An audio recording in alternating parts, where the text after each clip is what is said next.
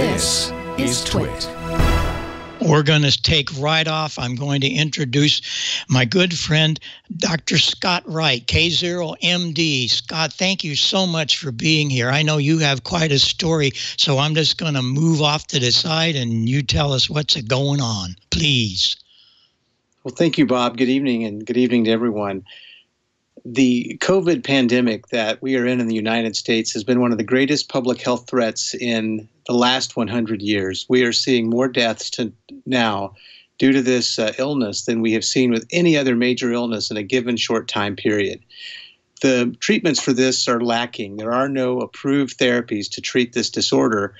But last week, the U.S. Food and Drug Administration, along with other U.S. government agencies, contacted a colleague of mine at Mayo Clinic, Dr. Michael Joyner, about resurrecting or trying an old therapy that worked in the Spanish flu pandemic 100 years ago and in other pandemics since that time. It's called convalescent plasma. What is that? Well, for those of you who have relatives or friends who have recovered from the COVID infection and are now doing well, they can actually donate blood through the American Red Cross, Vitalant, ABC, or One Blood, or any other blood bank source, because their blood for a few months after the infection contains proteins called antibodies. Those antibodies provide protection. They kill the virus. They help the immune system. It's especially important for those who are, say, under 60 who have recovered, because they have lots of antibodies. And we can take a unit of blood from one person who has recovered and treat 2 or 3 or 4 patients who are currently in the hospital with the COVID infection. The FDA has started a national study that a team at Mayo Clinic led by Dr. Joyner is leading. It's called the U.S. Plasma Convalescent Study. There are over 400 acute care facilities, hospitals, and other facilities who have signed up in the last 3 days to be a part of this. What's happening is that once recovered individuals have donated plasma, the Red Cross or others will distribute it nationally. And once you've signed up to be in the study, and doctors can do this, and if you have a loved one in the hospital, or if you know someone in the hospital, they can ask the physicians treating them to sign up and get them involved. We believe this will work. It's being tested like a clinical trial.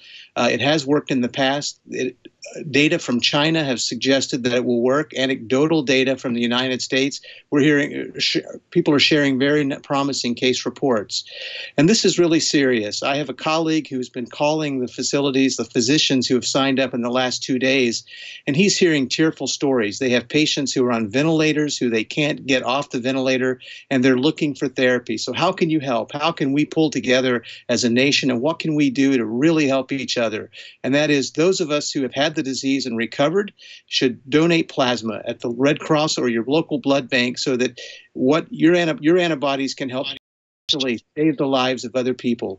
The website is listed here. It has frequently asked questions. It has an email link. If you have questions, you can email questions to the team at Mayo Clinic to ask. But please spread the word. Spread the word with your children and grandchildren and your neighbors that this is something we all can do. And there's no cost for getting the plasma. It's free. The study is being funded by the U.S. government in terms of just the small cost of the people who are running it. And Bob, this is so important that I appreciate you giving us an opportunity to share tonight about this, because it is a potential glimmer of hope in what has otherwise been a very depressing situation. Well, we talked today. You had written me about a microphone for your Collins radio, and I got to thinking, wait a minute, and we got to talking about this important subject, and really never even solved the problem of your radio, but we can do that later. This is so important, and I appreciate you coming on so quickly. That's really wonderful of you, and we might have you come back several times and give us an update. But anything we can do, you have suggestions, what you've given it out, but you want to double down on any one important thing that we all need to do? Everyone should try to stay well, follow the advice of all the states and the president to stay socially isolated and keep washing your hands. We know the virus spreads a lot like other infections like strep throat and the flu and the cold. If you keep your hands clean and wash those and don't touch your face, you reduce your risks substantially of getting it.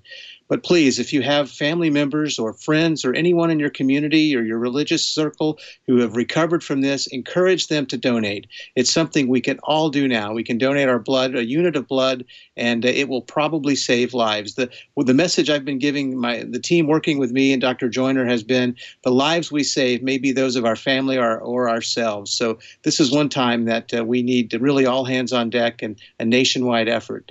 There are hundreds of hospitals waiting for blood now. The Red Cross is ready to receive donations. The other big organizations are across the U.S., so contact them. And if you look at the website, www.uscovidplasma.org, there are links there about how to find a blood center where you can donate. If you have any doubts, just drop an email to the address there, and someone will reply back within a few hours giving you the link of where to donate blood. Bob, I'd be happy to come back on in a few weeks whenever you want, but thank you for letting us talk about this very important potential therapy that we can give right now to people who are in the hospital critically ill with the COVID infection.